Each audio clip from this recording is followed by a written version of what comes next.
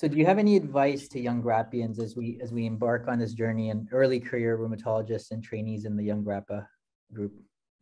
Just like I say to all my people who are trainees with me, don't forget, work hard and keep focused on what you're doing, but don't lose sight of the bigger picture.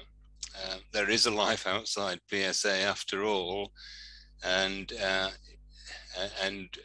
that's the most important thing. But if you work hard within the time that you're working on PSA, then you'll get good results. And it's an exciting time for psoriatic arthritis. We've got both the Hippocrates Consortium in Europe and the AMA, or AMP, I should say, initiatives in the US.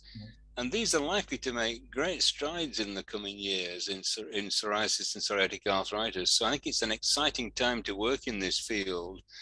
And the Young-GRAPPA people will be at the forefront of the next wave of people will be able to implement the knowledge that we gain from these investigations.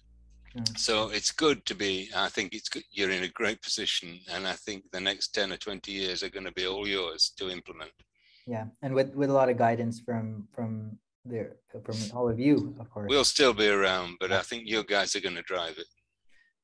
So thank you very much. Your experience and these stories, I think, will really inspire Young-GRAPPians and early career rheumatologists and trainees. So thank you for answering these questions and joining me today, Dr. Helliwell. You're welcome. Thank you for asking me.